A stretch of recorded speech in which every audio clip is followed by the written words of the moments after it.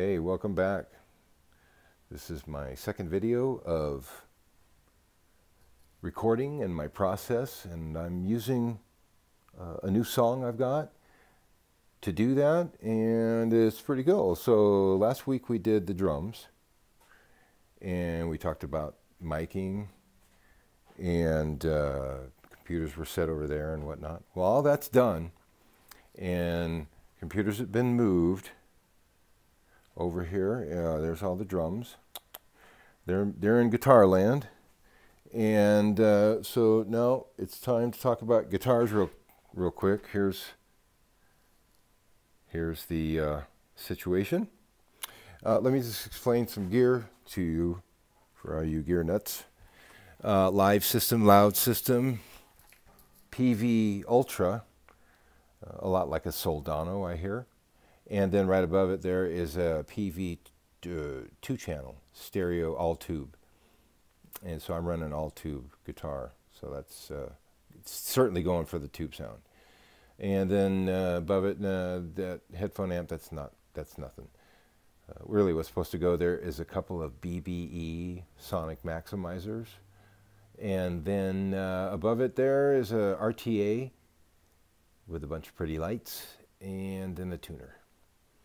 And so really this is a mono and a stereo combination system. So the mono is represented by the 412, and the stereo is by the two 212s that straddle the 412. So it's really cool. It's a stereo mono system, and the sound is as giant as you can possibly imagine on stage, especially that loud. And then the same system is duplicated here in a more controlled isolation cab, and you know, this kind of a thing.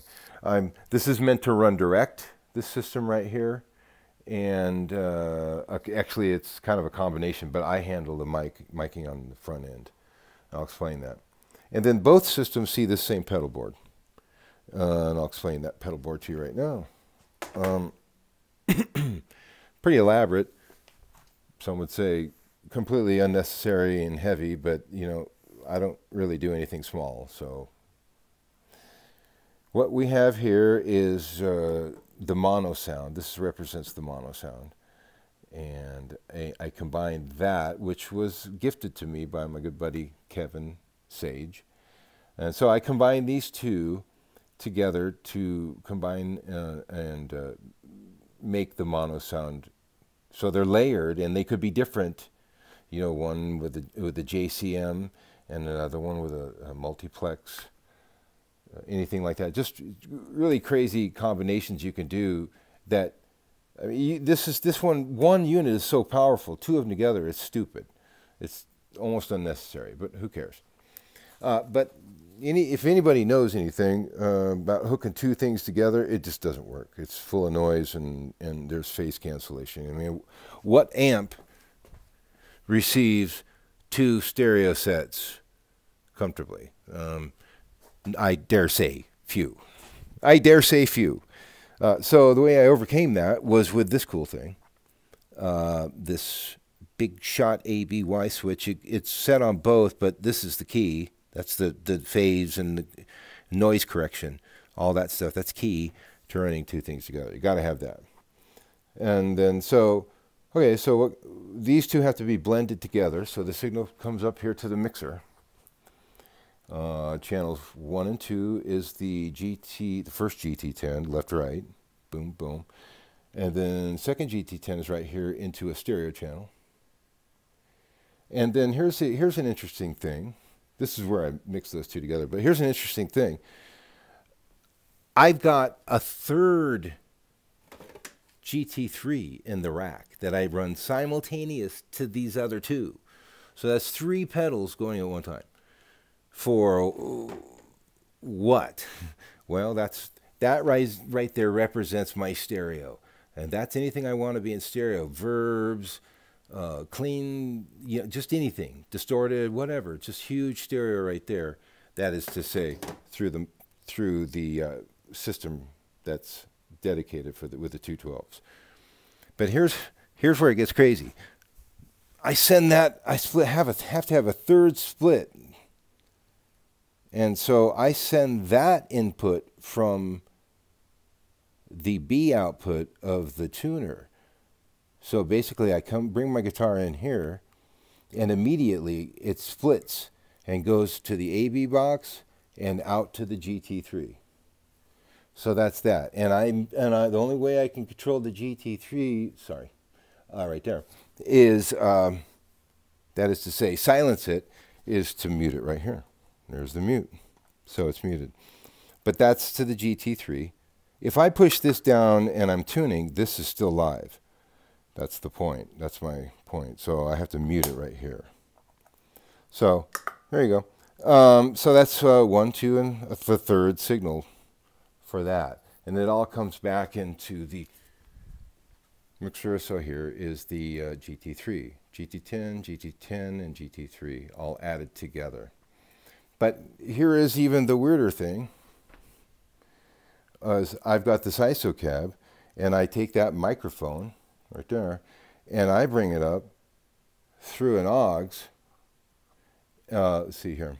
Yeah, through an AUX, and I take the input that's coming from the GT10 and add it to the cabinet down here, and mic it, and bring it back into the console right there, and mix that all into my sound too. So I have direct and mic'd, all mixed of my sound right here, and then I send that out. Now that didn't entirely overcome the chainsaw sound that you get from running direct. All right, so there are some other things that I had to do. Check this out. Let me move my light. Put this like right here, I guess. Yeah, right there. Okay, right in here. See if I can move this line. Is 2 Radial JDX speaker emulator boxes, and they take the main outs of the GT10 and emulate them into a speaker sound before they hit the BBE. And then the BBE is the end link before it hits the mixer, which then goes to house. So one added weird, crazy thing I did was I even put a TC Electronics mimic. It's something that emulates a 50 millisecond or less doubling sound. Like, you know, when we're recording, we're always doubling our tracks. Well, that's kind of a live doubler. It's pretty cool, but it certainly makes the sound, sound even thicker than thick. So